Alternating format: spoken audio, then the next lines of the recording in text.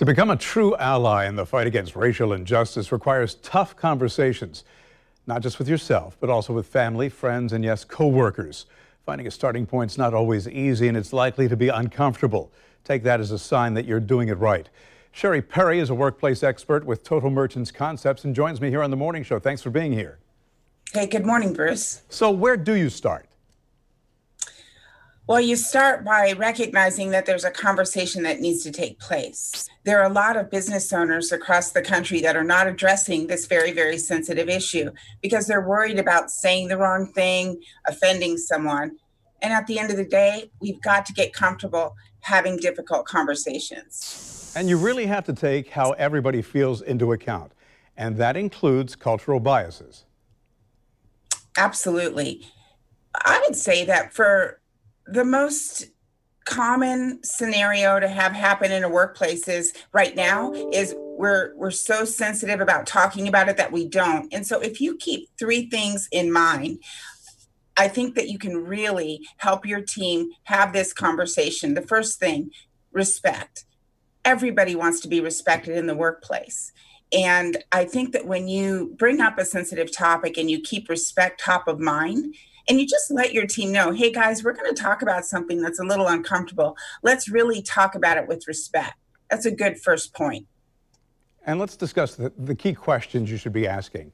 What is diversity, inclusion, and what does it mean for you? Yeah, those are some great questions.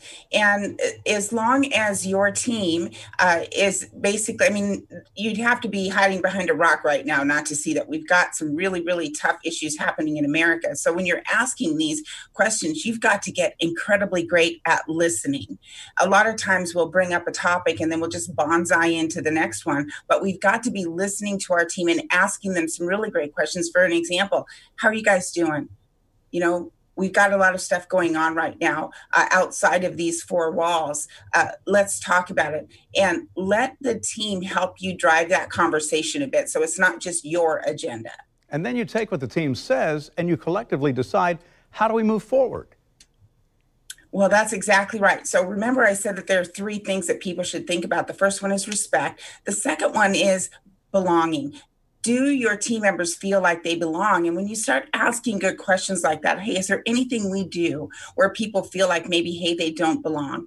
Ask those kinds of questions, take down those answers, and make sure that you're creating policies and procedures that support the feeling that everyone belongs, regardless of their differences. The third thing that you really want to be thinking about, Bruce, is are your team members feeling valued? When you respect people, people feel like they belong and they feel like they're being valued, there's a lot less likelihood for some of these horrible things to be happening in your workplace environment. And is it important that the boss also ask, how does the company assist you in doing that moving forward?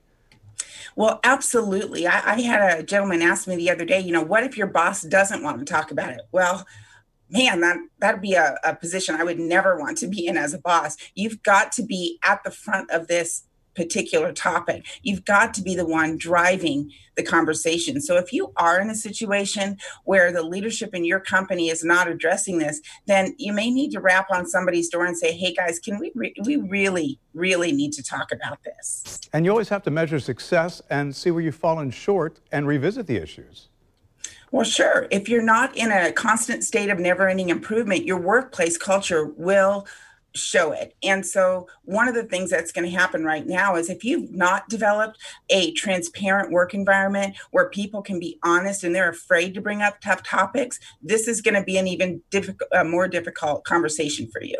Look, the reality is that in 50 years, we really haven't made the progress we've wanted. So let's learn from our mistakes. Sherry Perry, thanks for an engaging and an eye-opening conversation. Appreciate you.